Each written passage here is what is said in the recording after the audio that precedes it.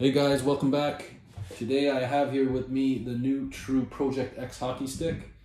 I was lucky enough to pick one up a little bit earlier than the scheduled release date, which is tomorrow in Canada. So as usual, I'm going to be doing a quick out of the box look and feel of this stick. And then hopefully this weekend, take this out for a spin. I've got a new backyard rink now, more like a shooting pad, but hopefully take this out for a spin on the ice and maybe do a comparison to some of the other sticks that I own. But just going right into the stick here, some of the specs, tech specs. We've got this stick weighing in at a incredibly, insanely light weight of 355 grams. This is easily my lightest stick that I own. It is 10 grams lighter than my previous lightest stick, which is the CCM Ripcord Trigger 5 Pro. And the way True has dropped weight significantly is in their carbon layering process. They have a new carbon layering process called PLD technology, which stands for Precision Laminate Design.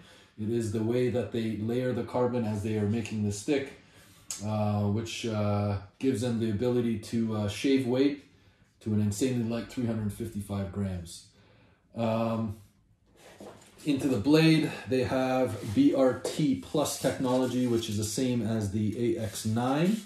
That is braided ribs that go from heel to toe and then back down to the heel. So it goes through the middle and then down through the lower part of the blade.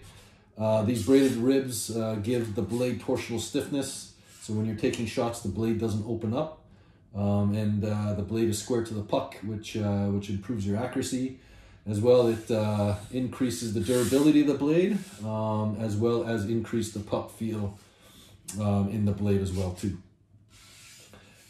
They have also used Exenic technology, which is the shaft molding process or the stick molding process.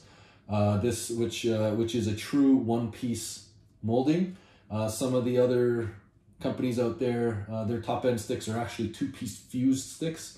But True is a true one-piece stick. So it adds to the lightness as well as gives it a nice consistent feel, puck feel of the shaft.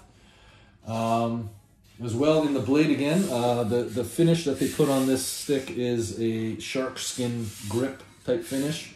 It is like a sandpaper feel. It's not too rough, but it is rough enough where you can actually feel it when you touch it. It's a very nice touch that they put on here. I really like this shark skin. I'm not sure if this adds to any grip for the puck, but it's definitely a nice feature that they put on this stick. The shaft shape is a straight side wall square corner, so it gives a boxy feel to it. For me personally, I really like the boxy shafts, so it's really comfortable for me. Going into the look of the stick, the graphics are pretty good, I think, in my opinion. Looks very, very nice, I think. A nice subtle, but it's got some chrome hits there to give it a little bit of a pop. So on the forehand, you have chrome blue on the handle and the hosel part.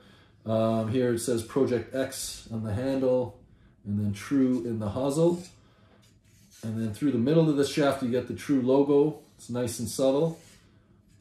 Backhand part, you get the chrome on the hosel and handle parts as well. But in the middle of the shaft, you get the Project X logo. And this X section here is the multicolored reflective chrome that the CCM Ripcord Trigger 5 Pro has as well. Personally, for me, I really like it. It's not overtly flashy, but it gives it enough pop to let you know what kind of stick it is. The specs of this stick, I've got an MC curve, which is similar to a P88, and I have gotten a 65 flex. So this is I've never used a flex this low before. Hopefully it doesn't noodle out on me, but I just wanted to try a low flex like this. I normally use a 70 flex in the Bauer and CCM, but never used one this low before, so we'll see. And then On the top side of the stick, it's a pretty simple design. It just says Project X in a little bit of chrome. And then you get the darker hosel part. And then the underbelly, you get the traditional stripe at the bottom. Get a blue stripe, blue chrome stripe here. It says Project X, looks nice as usual. So that's about it for this stick, guys. Hopefully I'll post another video after getting on the ice with this. I'm excited to try it. Particularly, I'm excited to compare this against the CCM Ripcord Trigger 5 Pro. They are around the same weight. There are both low kick sticks as well too. So we'll see how this fares against the Trigger 5 Pro. Might throw in some other stick comparisons as well too. But hopefully the weather will cooperate. Okay guys, thanks for tuning in as always. Stay safe and we'll see you soon.